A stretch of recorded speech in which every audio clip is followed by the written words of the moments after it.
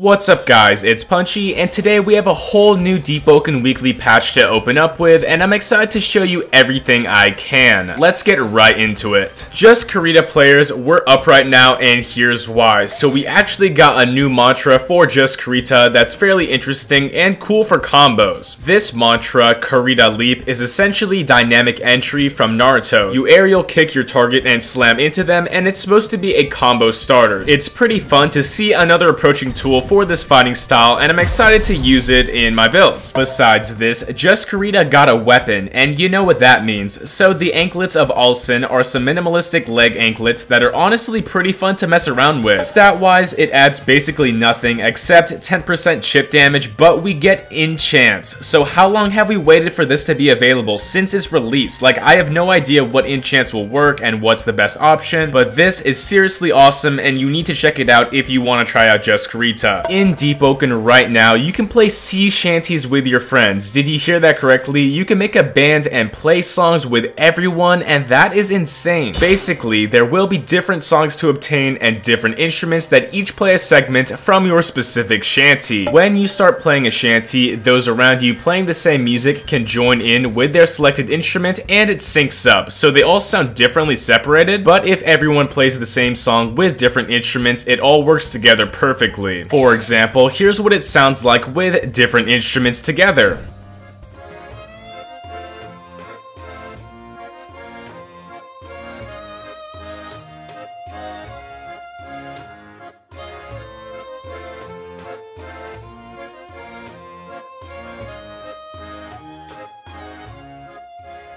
Within a certain range, you should be able to walk right up, start playing that song, and it will join in, all synced, playing that song as normal. Supposedly, the more people you have, playing the same song, it will give you buffs out of combat, such as, staving off hunger. You won't be losing hunger, or I guess thirst, and that's cool. So this is a whole new system that makes guilds and sailing a fun new experience, but there's multiple songs and multiple instruments to obtain. Right now, at least, we have the trumpet, the accordion, violin, some sort of drum, and they are all pretty nice, and there's also a few songs. To obtain the song you want to play, you can read the respective books and buy the instruments at different locations. There should be more options in the future, but we have a good starting selection. Moving on to some balancing, we have some well-needed changes that I think are pretty interesting. So one poll that was voted on earlier last week had to do with shield posture. In the past, shields would multiply your posture, making it almost impossible to be posture broken without an insta-guard break or something crazy, and this would also apply to exhaustion strike, removing a percentage of posture gained on how much you had, and seriously, it was just too much. Instead, now, all posture gained from shields is a flat additive bonus instead of a multiplier from your existing posture. This should be more balanced. Shields perform better on regular posture builds, and high posture builds get nerfed a bit, so we'll see what happens. We also got some adjustments for wind players as well, so check this out. Phantom Step, the ghost path mode activation cost has been lowered, which is great for the feel of this entire ability. Nobody was really using this mode to do anything before this patch, and now we can. Phantom gauge drain is also lowered because it was so much more efficient to just play without using the mode, and yeah, this is good. That's all for right now, but there's more to check out and large additions in the future weeks to come, so expect that. If you enjoy exclusive update contents like this, make sure to like and subscribe because we're almost at 70k subs. Thanks again, it's punchin' time.